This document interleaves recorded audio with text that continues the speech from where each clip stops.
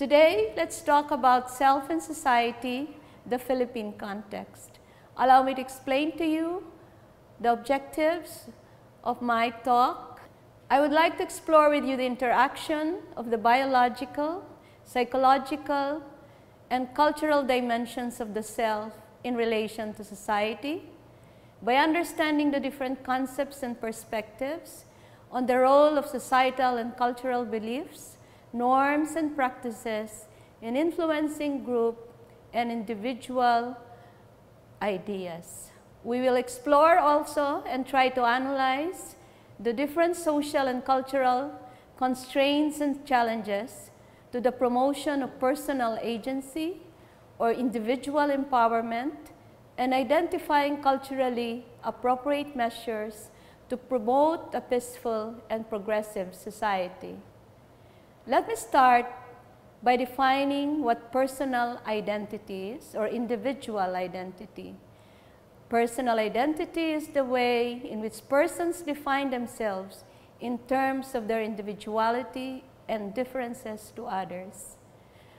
We come out with different markers to define our individuality, and this include, among others, age, whether we're young or old, sex, whether we're female or male, nationality, of course, we're all Filipinos, ethno-linguistic identity, and religious affiliation. Other than these common or dominant individual markers, we Filipinos also identify ourselves in terms of like disabilities. Some of us have disabilities. In terms of talents, in terms of our ideas, and other identifying markers. The way a person sees himself or herself in relation to those around them and what makes them unique are the aspects of personal identity. Part of our personal identity is given to us by birth, and this includes our sexual characteristics, our nationality, and of course, genetic history. Other aspects of our personal identity are formed during our early years in life, during the early years of our development. And this continue to develop, turning our life as we grow, mature, as we make our choices in life, and as we build relationships with others. What is human society? Humans generally do not live alone, isolated from each other. Instead, individuals tend to live in communities with other people related by ethnicity, nationality, religion, or some other cultural elements. A human society is a group of people who share a common lifestyle and organization. Human societies can be classified in many different ways, depending on who is doing the categorization.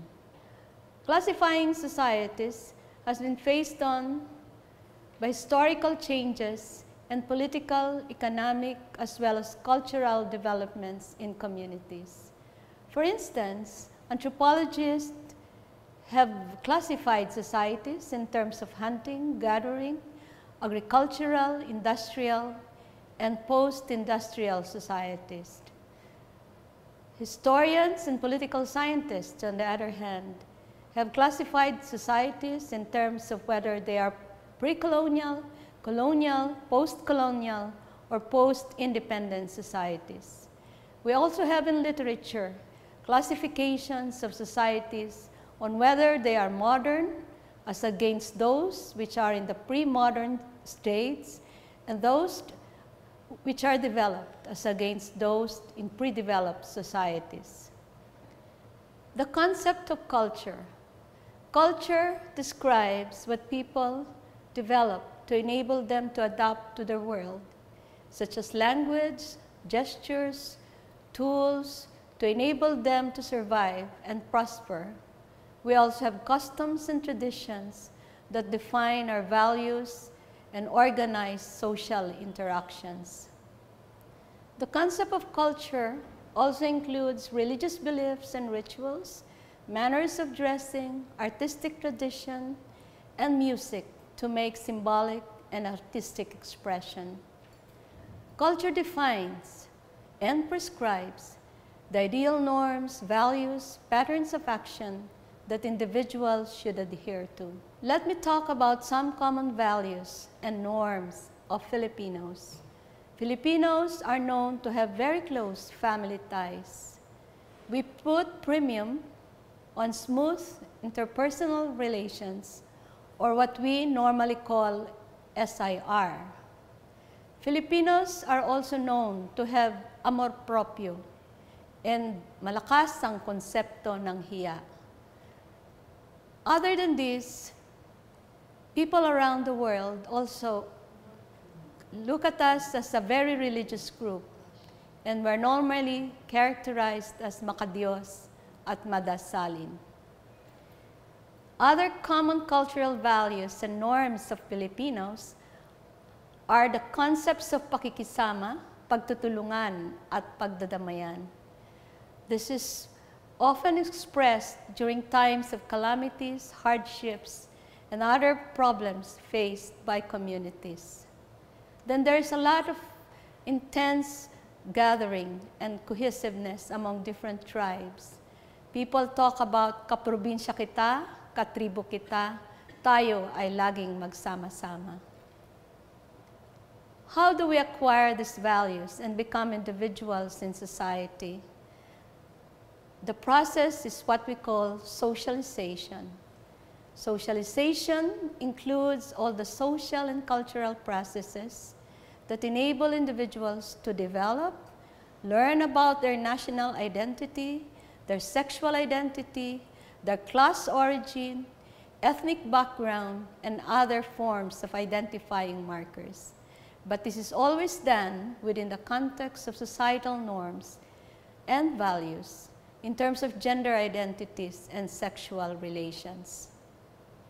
The concept of socialization also entails that society assign roles, attitudes, behaviors, characteristics, and expectations to individuals based on their sexual or biological differences. So people, if they are males or females, have to adjust according to these prescriptions. I go now to the discussion of ethnic identity. Ethnic identity refers to a person's sense of belonging to an ethnic, or what we normally call in the past as tribal groups. Ethnic identity is drawn from the realization that a person's thought, perception, feeling, and behavior is consistent with those of other members of that particular ethnic group. What are the different ethnic groups in the Philippines? We have the major ethno-linguistic groups, and they are the Tagalogs. They constitute around 28% of the total population.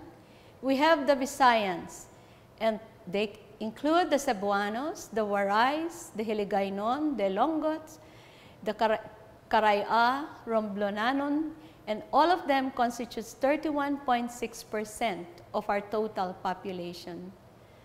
Then anthropologists also tell us that we have minor ethnic groups, and they include the Ilocanos, the Kapampangan, Pangasinan, Sambuangueño, and other small groups.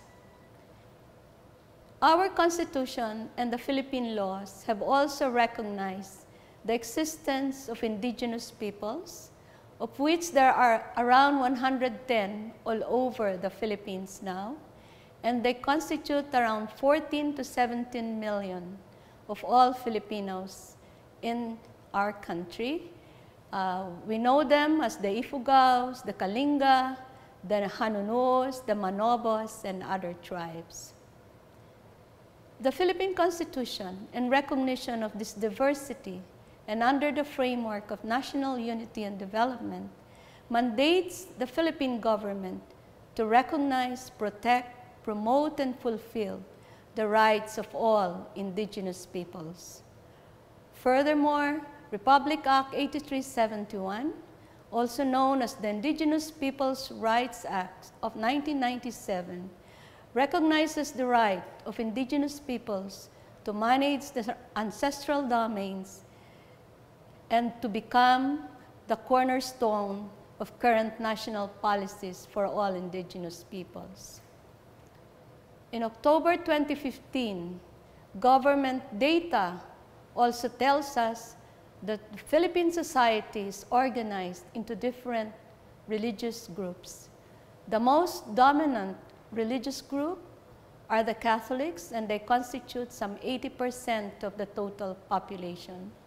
10% of our population consists of our Muslim brothers and sisters, and 3% belong to a wide range of Protestant ethnic denominations. Other Christian denominations include the Iglesia Ni Cristo, the Church of the Latter-day Saint, the Aglipayan Church, the Independent Church, and other small churches. Allow me now to go to another identifying marker of individuals in society, and these are the concepts of sex and gender. Sex refers to the genetic traits we inherit as individuals. They are physical identity markers of persons. Gender, on the other hand, refers to constructions of masculinity and femininity. Gender refers to the socially determined values of society. It is learned, gender is learned, and can therefore be unlearned. Its meanings are associated with the allocation of power and prestige in society. How do we acquire our characteristics as males and females? This is done through the process of what we call gender role socialization. This refers to society's tendency to assign roles, behaviors, characteristics, and expectations based on sex, with men being considered as the superior sex in our society today, mainly because of their stronger physical characteristics.